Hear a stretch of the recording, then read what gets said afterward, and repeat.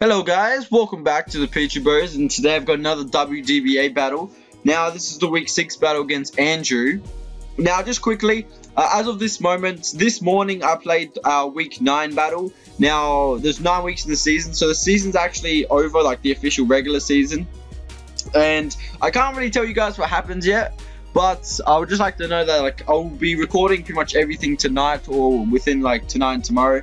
And just so I can get you guys quickly up to date before what happens next. I kind of spoiled it anyway. But I mean, it's 5-0. We're going to make playoffs. So there's no point hiding. We're 5-0 right now. So we're going to make playoffs. Spoiler alert.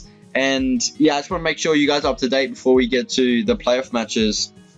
So anyway, back to week 6. We're versing Andrew. And right now from team previews, there was 2 things going in my head. One, I was like, okay, my S2 prep kind of let me down. Now, he had a Crobat in his draft, and I really thought he was going to bring Crobat, especially maybe to counter Heracross and Volcarona, and because it had U-turn, it could do some damage against my Mega Gyarados. But he didn't bring it, which kind of sucks because my Scarfed Rock Slide was meant to put in some work.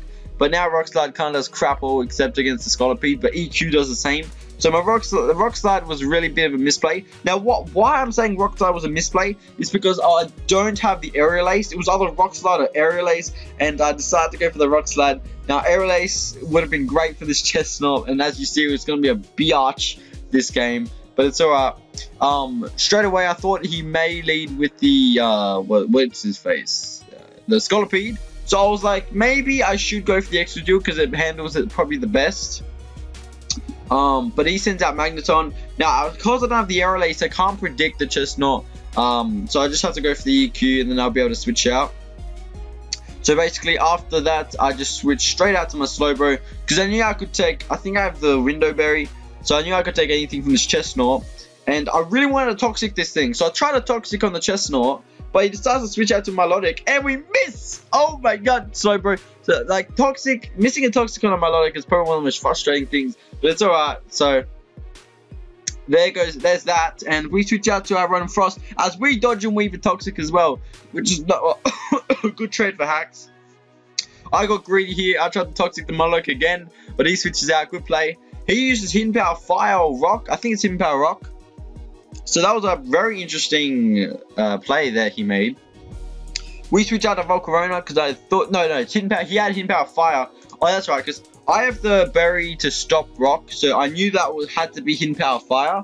So that's why I knew, because he probably had Hidden Power Fire to take out my extra duel. So I went to Volcarona because I knew I could take anything except for Equidance. Now, pretty much, I set up Equidance. This is Milotic's I thought he was going to use Miracle, so I went for another Equidance as he goes for the Toxic. Now we actually dodged that Toxic, and I'm pretty happy. So I was like, I want to go for another Equidance, and he goes for a Miracle. Now let me just tell you guys this: there was 2 things that could happen. One, if he was fully physically defensive, if I could set up one more Equidance, I could just OHKO him straight with the Bug Buzz.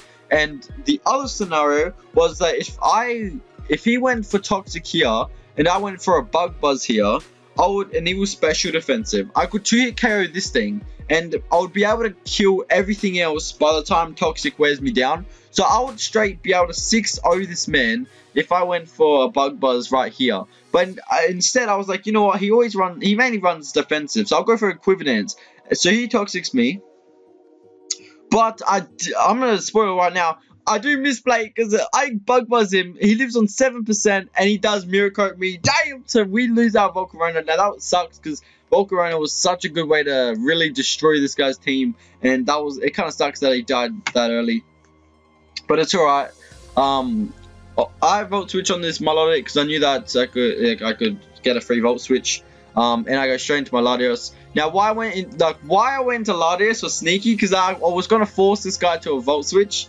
Basically, that if I force this guy to Volt Switch, I can go down to Excadrill, and because this thing is Scarfed, I get a free hit on something. Once again, it kind of sucks I didn't have Aerial Ace. Boom, I knew this was coming in. This is why I went for the Iron Head. If I had Aerial Ace, that would have been so much better. But we have to, unfortunately, go for the Iron Head just for the damage. Right here, we got a cop predicted. He goes for the spikes, and that's going to suck for late game, as you will see. But it's alright, because it's actually not alright, because I went for the Psychic here. I got greedy. He switches in Cresselia. So I'm getting predicted. I got predicted twice in a row. But here's where the tables turn. I knew he was not going to leave in the Cresselia, because I was actually running Toxic on my Latios. And fearing a Toxic, he doubled straight back into his Chestnut.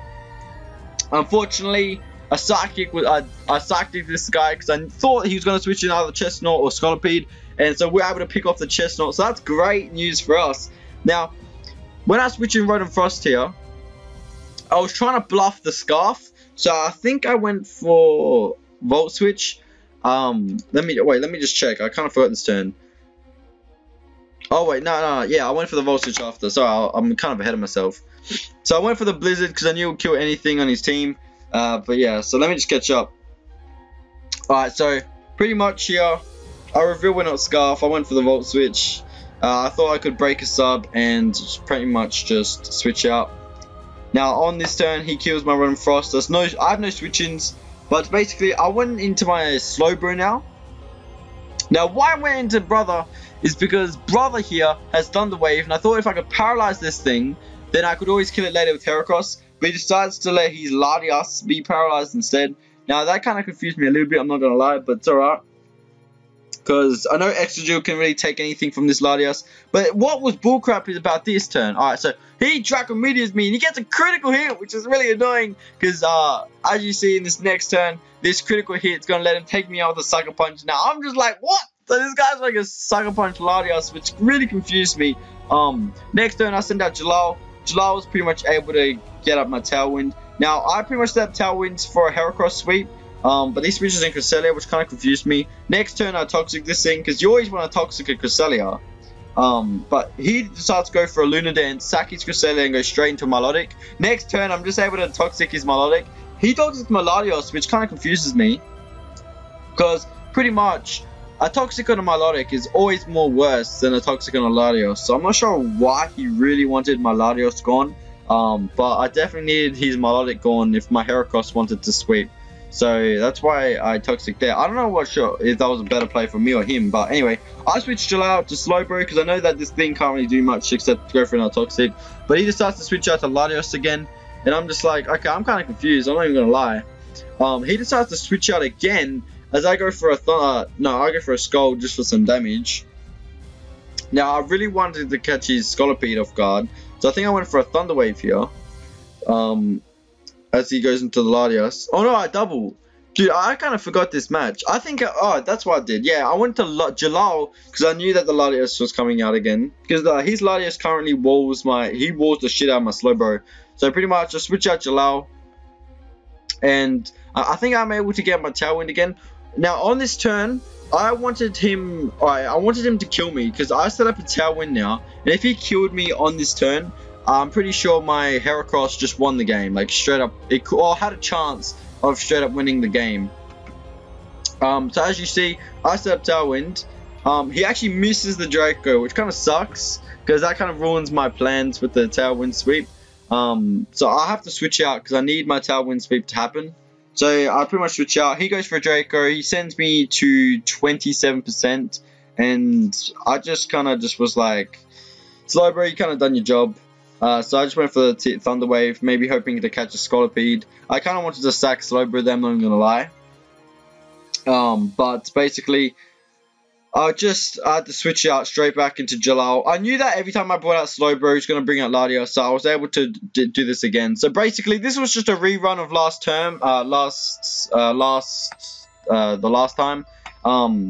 Except, actually, I'm just going to let you guys know that the Slowbro, how much damage does Slowbro take? Anyway, yeah, we're able to get up a Tailwind. This time he connects his Draco Meteor, and we get up our Heracross.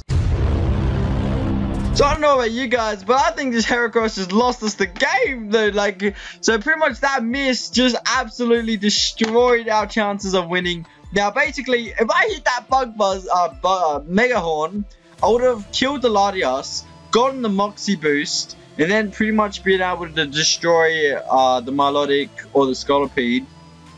And I definitely would have been able to And as you can see, this turn, he gets a healing wish. So I miss my Mega Horn. He gets a healing wish, goes into the Melodic, he heals up and gets rid of the poison. Now that's going to suck because we're going to not get our Moxie boost from the Heracross. And he's able to pretty much stall us out while we kill ourselves with Life Orb. So Heracross, what were you doing? Like, Heracross had one job. He literally came in and just missed. Like, nah, like, Heracross, bro, what are you doing? So, he's able to, he pretty much stalls us out. Now we have excess damage with Slowbro, so we have like no HP. As I fast forward, we pretty much, there's no way we can win right now. Heracross had to kill that. Even if he dented the Melodic to like this much health with the Bullet Seed, Slowbro would have been able to kill this thing, take on the Scolipede with the Bugberry, Psychic, and possibly kill the Scolipede. But anyway, Heracross, it didn't really matter too much that Slowbro had the Bugberry and could have gone against the Scolipede, but like the Heracross miss definitely did matter. And I'm not gonna lie, I'm still kind of salty about that miss. Like, every time I see that miss, I'm just like, dude, if only that hit. Like, if that hit, we would have been old Gucci, dude. But unfortunately, that's just gonna be how it goes. So we do kill the Melodic, but it's kind of too late because the damage already pretty much racked up, and Scolipede was able to one-shot us. Now, basically, from the health we were at, if we had just a bit more health on, that was actually a damage roll. If we had a bit more health on Heracross, we wouldn't have died by the poison jab. But unfortunately, as you can see, like, the stupid miss definitely cost us a lot of HP, and that pretty much straight lost us the game. Andrew could have definitely played around that and still won anyway, but it definitely would have been really harder than just like what he had to do. And it kind of sucks for me to lose like that. But you know what? It's alright. Andrew played well. Our prep was okay, but if we had Air Release on the extra duel, this would have been a really different game. I would have been able to easily predict the Chestnut and come away with like a cleaner battle. But that's going to be how it goes. I think the commentation, I'm sorry for the commentation of this. This battle was done ages ago, and I've totally kind of forgot what happened. So I was just kind of remembering it as I go. That's how that's the straight up biggest definition of YOLOing a video right there. But anyway, yeah, that's gonna pretty much be our first loss for like a league on YouTube, which kind of sucks. But I mean, you can't really win them all. Like, I'll try though. I'm trying my hardest to win them all. But like, yeah, stuff happens. Stupid Heracross can't see for shit. He needs glass. I don't know what kind of glasses he needs.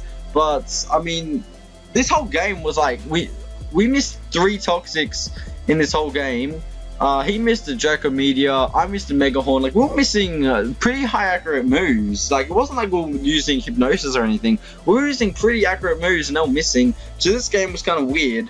But yeah, I definitely did misplay, and I'll learn from this. Like, I learned not to be too greedy with the Volcarona, and my prep was a little bit off for the extra duel. But yeah, I'll definitely learn from this, and yeah, I'll come back even stronger. And yeah, I'll be recording the next battles now, so I'll be busy. Now I gotta go. So just like that, I am your boy Pichu. And yeah, sorry if this disappoints you, but anyway, that's how it goes, and I'll see you guys next time. Peace. It's like I woke up from a nightmare. It's like I woke up from a nightmare. Because I finally got away from you. And I ain't never going back there. If it's the last thing I'll ever do.